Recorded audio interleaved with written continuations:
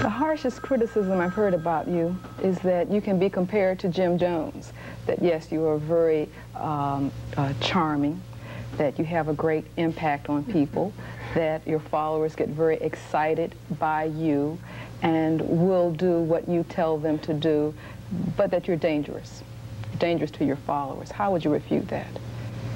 Well, I would ask the person, how am I dangerous? Am I dangerous because I'm loved? And by the words that they speak against me, they want me to be hated by those who love me? Am I dangerous because I impart knowledge? How am I dangerous? Am I dangerous because I have charisma? If I had charisma and I used it like Michael Jackson uses his, I wouldn't be dangerous, because I would have no view, and all you would do is buy my record and beat it and say that's a thriller. But you'd be just as dumb and silly after singing and dancing as you were before you bought my record. But it is precisely because I'm not just charismatic, I have wisdom. And I impart knowledge to the masses of the people who have been lied to by the government and miseducated by the system. This is what makes me dangerous. Ask those who are with me, am I dangerous to them? Is it dangerous to give them a constructive home life?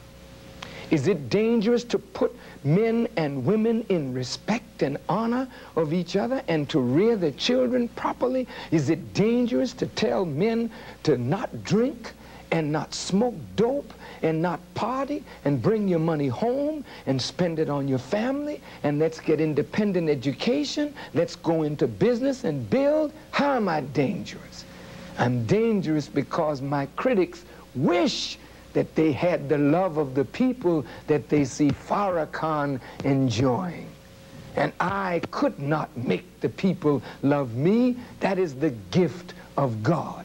And if they love me for the good that I'm doing, I say the praise belongs to God and give him the glory. I'm only doing my duty. I shall be gone from the earth one day, and I shall be gone forever. Leave me alone and let me make my contribution to the onward march of black people and hopefully to human progress toward divine.